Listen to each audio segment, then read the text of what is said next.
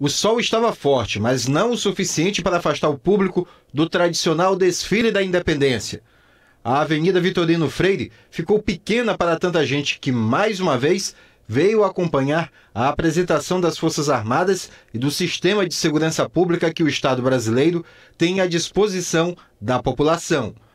O desfile foi aberto pelo Exército Brasileiro, seguido pela Aeronáutica e Marinha. É um dia que nós temos que estar comemorando com toda a família a data magna na nossa nação, né, que é a independência do Brasil. Então é um momento de patriotismo, né, nós darmos graças a Deus pelas nossas famílias, pelo desenvolvimento que tem na nossa nação e estarmos sempre cultivando esse sentimento bom de patriotismo.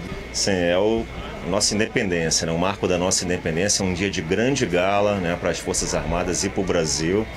É o dia que a nossa sociedade, né, a gente aproveita para exercitar a nossa cidadania, resgatar valores de patriotismo. Nas pessoas que acompanharam o desfile, o atrativo para estar ali é bem mais que a presença das forças de segurança. O sentimento de patriotismo fala mais alto. Mas é um dever cívico de cada cidadão brasileiro, porque nós acreditamos nesse Brasil ainda.